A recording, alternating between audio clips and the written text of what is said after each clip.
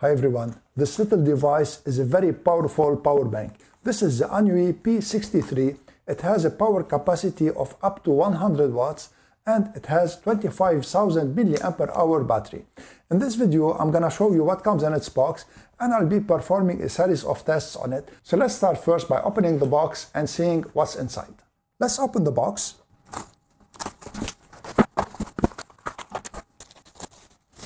So this is everything we get in the box. You have a USB-C to USB-C cable of a good quality, a carrying pouch, some documentation, and the small power bank.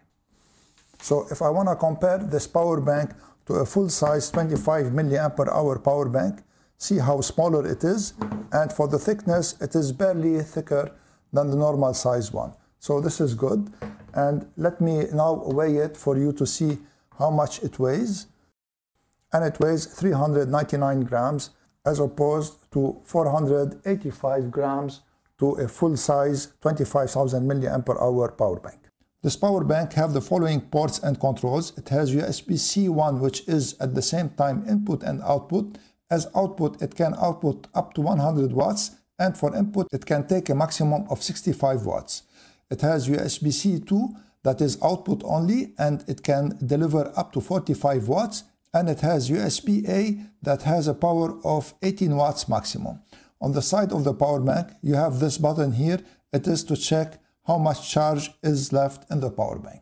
So it comes charged to 56% from the factory. What I'm gonna do now is that I'm gonna charge it with a 140 watts charger, and we're gonna see how much power maximum it will draw from this charger.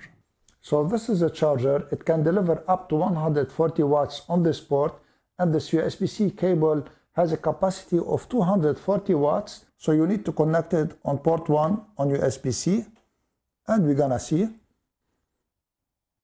So for now it is drawing 64 watts. So it's going from 64 to 66 watts. The test that you're seeing now is to see if the power bank can provide the 100 watts that it promised from the USB-C 1 output. And you notice that I'm charging here my power station, and you notice that the power bank is giving around 96 watts, which is very good. Now, to be able to obtain the 96 watts, I had to use my cable that is rated at 240 watts, as I said, because the cable that comes with the power bank is limited to 65 watts, and I tested it, and it only gave 65 watts here. Now, if we test the USB-C 2, it should give 45 watts. So let's test it. And here it is giving 45 watts exactly. And let's test now the USB-A output, and it should give 18 watts. So let's put it here. And now let's put it in the power station. And let's see if it gives 18 watts. And it's stabilized at 19 watts, which is also accurate. So the three outputs give what is promised, but the USB 1 output gives 96 watts as opposed to 100 watts that it should give. And this is a margin of error, and it's not a big deal. In this test, I'll be charging my MacBook Air M1 from empty to full, and the power bank is fully charged at 100%. So I'm gonna connect the charger now to the MacBook Air, and the MacBook will start because it was completely depleted. And I'm gonna put it to sleep afterwards and continue the test. So let's check now at 1 hour what is the battery level, and it is filled at 69% and there is 49% remaining in the power bank. So it took the MacBook Air to charge fully 2 hours and 7 minutes, and it consumed 77% of the 25,000 mAh from this power bank. So it took the power bank 19,250 mAh to charge the MacBook Air M1 that has a battery of only 4,380 mAh.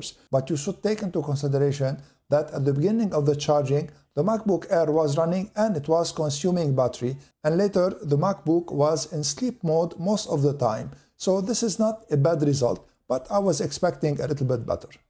The following test is to test the efficiency of this power bank. So I charged it to 100%, and this is also a power bank. This is the B63. It is at 0%, and this is also 25,000 mAh.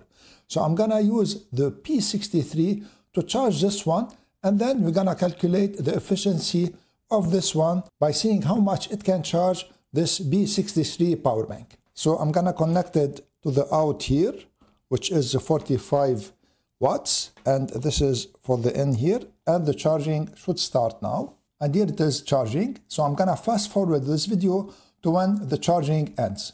So the P63 power bank charged the P63 power bank to 76%.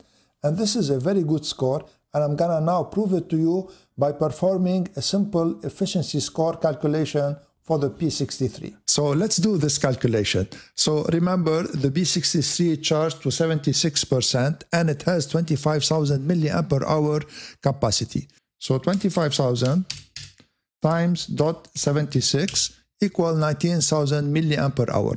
And let's say that the P63 power bank has 15% loss. So we need to add 15% to 19,000 so that to get the correct number. So 19,000 times 1.15. So the P63 power bank was able to give the P63 power bank 21,850 milliampere hours. So now we need to calculate this number, how much percentage it is from 25,000. So let's divide it by 25,000 and then multiply it by 100. And we see that the small P63 power bank has an efficiency score of 87.4, and this is a very good score. So overall, I like almost everything about this power bank. One thing that I wanted to be better is that they should have provided it with a 100 watts cable instead of the 65 watts cable, so for you to be able to benefit from the 100 watts output without having to purchase another cable. If you want to check out this P63 power bank, I'm gonna leave an affiliate link in the description below. If you liked my video, please share it, subscribe to my channel, and give this video a thumbs up. I would really appreciate it. I want to thank you all for watching. I'm Eloy from Stuff Around the House. See you in the next video.